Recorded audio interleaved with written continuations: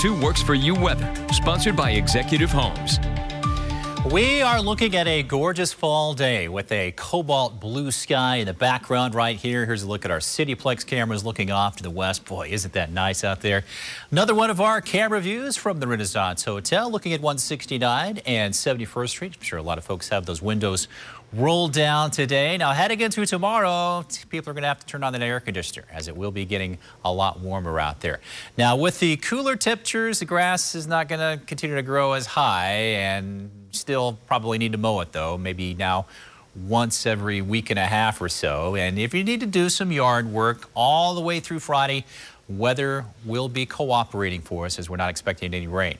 If you do suffer from allergies, again, ragweed does remain high, as well as the grass pollen, usually not till mid to end of October before we start to see these numbers go back down. 71 is our temperature, northwest winds around 10. As we check out our highs today, again, just perfect temperatures for us.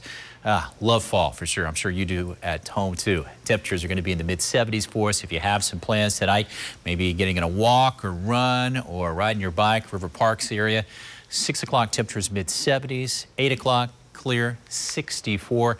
I don't think it's going to be as cold tomorrow morning as it was this morning, as we're going to have a little bit more of a southerly flow.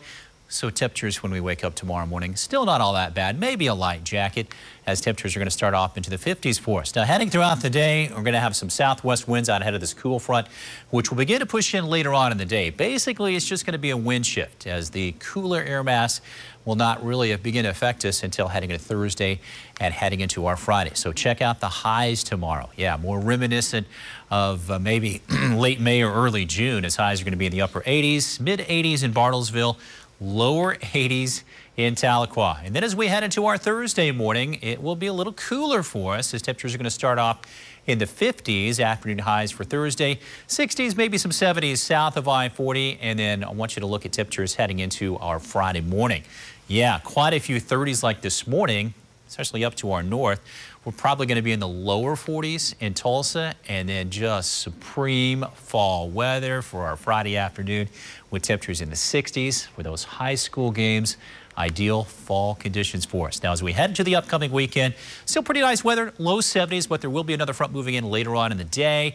Chances for some showers. That continues into Saturday night. But hey, it's gone. Heading into our Sunday, a lot of sunshine with temperatures into the upper 60s. So here's a look at your detailed 10-day forecast. Hottest day will be tomorrow. As for rain chances, pretty much the only day we see some of the rain chances will be late Saturday into Saturday night. We cool down. Monday looking good into the upper 60s, 70s, and maybe some more 80s begin to push back in by the middle of next week. But quite a stretch of some pretty decent weather, Aaron.